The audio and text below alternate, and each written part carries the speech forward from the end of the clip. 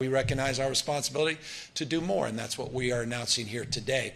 A statewide requirement for in-person instruction for all of our children to add to a well-established list that currently includes 10 vaccinations and well-established rules and regulations that have been advanced by the legislature for decades, to add to that list the vaccination for COVID-19.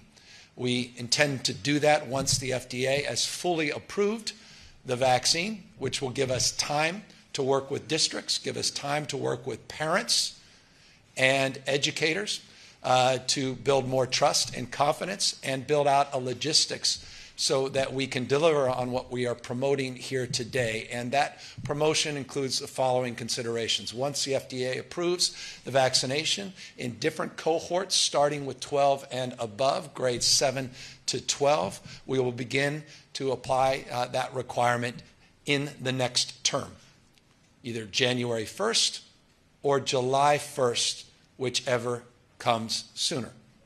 Concurrent with that, we also want to see all of our staff, paraprofessionals, not just teachers, bus drivers, custodial staff, and the like, the folks that really make the school system operational, also see them get vaccinated as well.